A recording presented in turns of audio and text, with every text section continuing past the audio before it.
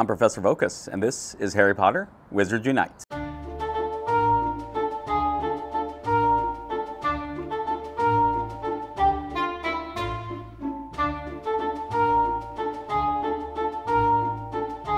Hello, Professor. I didn't see you there. As you can see, nearly done with the event. Got the 12,500 Wizarding experience. Certainly just got that just playing normally. Didn't have to specifically go after that.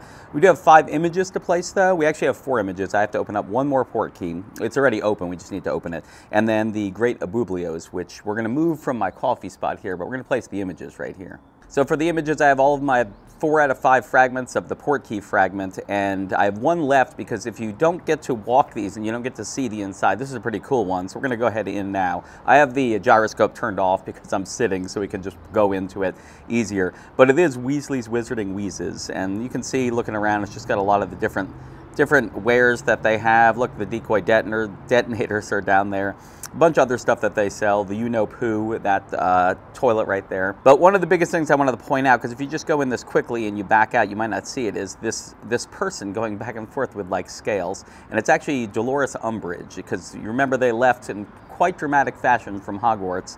And they ended up putting her up there kind of to make fun of her. So she is up there, which is just cool looking. So if you didn't get a chance, you know, this is your chance to kind of see what it looked like. And there's Dolores Umbridge in their shop going back and forth with the scales there. Nice, so you can see 5 out of 5 of the Peruvian Instant Darkness powder display. So let's back out and go place those images. I'm sure you guys have noticed this odd little bug where the trunk, you can see it's off to the left there. It's odd because sometimes I still have them in the middle, but a majority of the time they're over there on the left side. They've just non-centered themselves.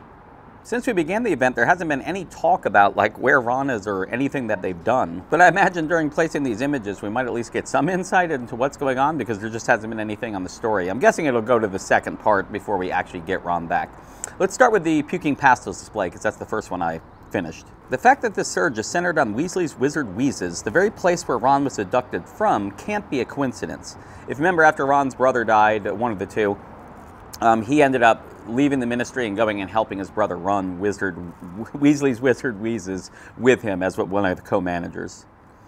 It does seem like the Unforgivable are sending us a message, doesn't it? This surge is more than a message, it's a taunt, a reminder that they were able to get the better of us. The Unforgivable don't want us to forget that Ron's fate is in their hands. It's funny, the Unforgivable did all this to intimidate us into stopping our investigation, but I'm more motivated to bring them to justice than ever.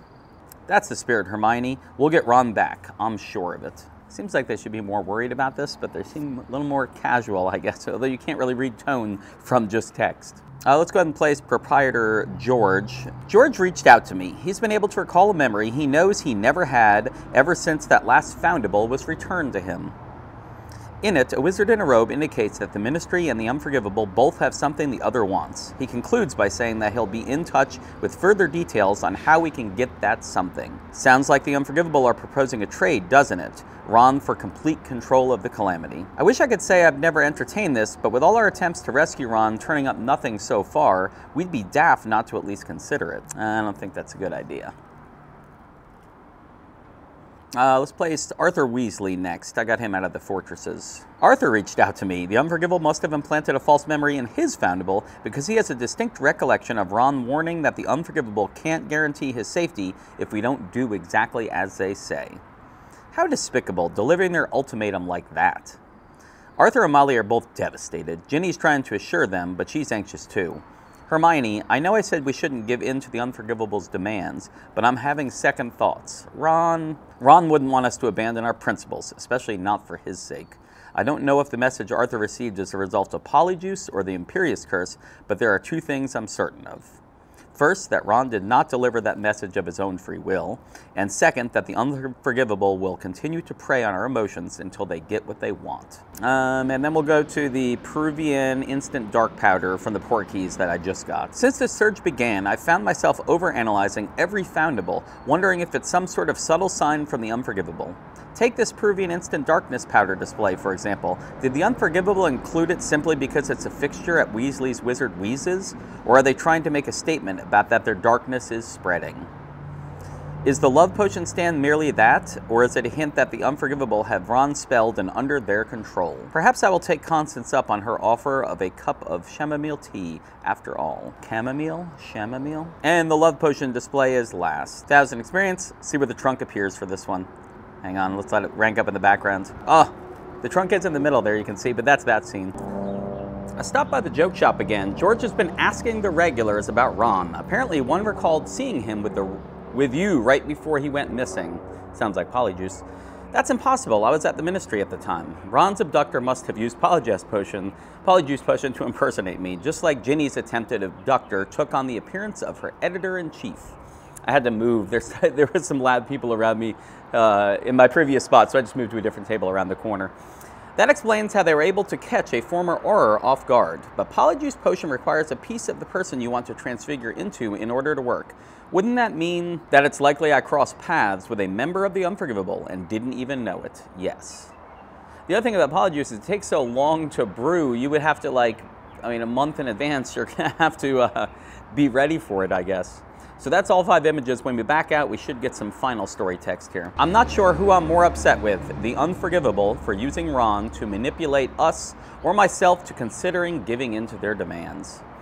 You're just desperate to get Ron back safely. I am too. After all, this is the longest we've been apart since we went our separate ways during the Horcrux hunt. That's the problem. The Unforgivable are leveraging our desperation to make the terms they'll break or modify whenever the need arises. So what do? We can't exactly stop caring about Ron now, can we? For now, we continue pouring our resources into finding Ron. With any luck, we'll find him before the second wave of the surge begins. If we don't, well, we'll think of something. Yeah, so it'll be the second surge. So the only thing I have left now, we've placed the 5 images. Let's get that Barufios. And then the last thing I have is these great Ebublios. It's actually 12:21, you can see in the corner. So again, waiting till the last minute. But I know I can get 16 Ebublio casts. But not great spawns around here. There's some decent stuff right here. But you can see I'm 75 out of 255 energy in the corner. This is actually very close to Waverly Place. So I'm going to finish up this coffee and scone, and then we're going to head over to Waverly Place to actually get the rest of these Ebublios.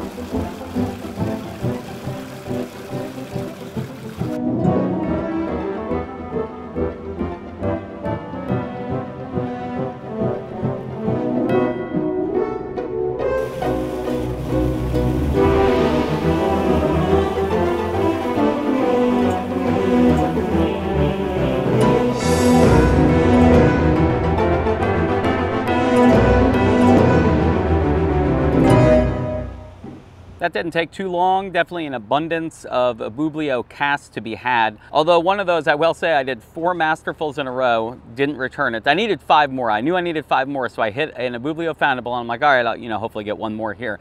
4 Masterfuls, didn't return it. Great, didn't return it. Another Masterful, finally returned it. So I got all 5 on that last one. It was also a green. It was a green barred Ebublio. So really, I should have probably returned it prior to that, which normally would annoy me that I did that many casts and not return it, except in this very rare situation. But still, that probably should have been returned earlier than that. But overall, didn't run out of Ebublios to be cast. There were still more even after I finished. I was clicking on some others and just returning them, not on video, but definitely an abundance of them here toward the end of the event. About 30 minutes to go, we have finished up. So let's go ahead and get this potent extimulo, which I can really use because the adversary event starts in 30 minutes. And then let's go ahead and collect our final rewards, which really is the 5 defense against the dark arts books, and then 5 more of the port key foundable. So I'll be able to place that image again if I want. I'll probably just leave it for now. So let's back out. As you can see, I'm up to 129 out of 255 on energy, but I'm due to do another loop over there, hit all those inns. I used the inn charm, I think, twice.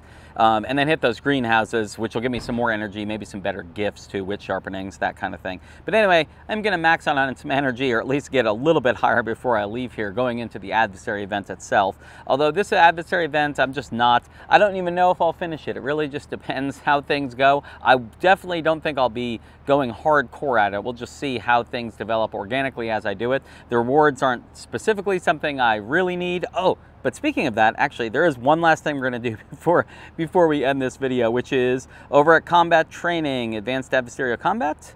I am ready for the next lethal adversary node, a Blessing in Demiguise. Accuracy versus lethal should go up 15%. I'll be up to 25% because I got up to 45 of the red spell books, and the defense against dark arts books I got past the 150 that I needed. And then, of course, the scrolls I need 200, and I have over 11,000, so I'm pretty good there. So let's go ahead and upgrade that.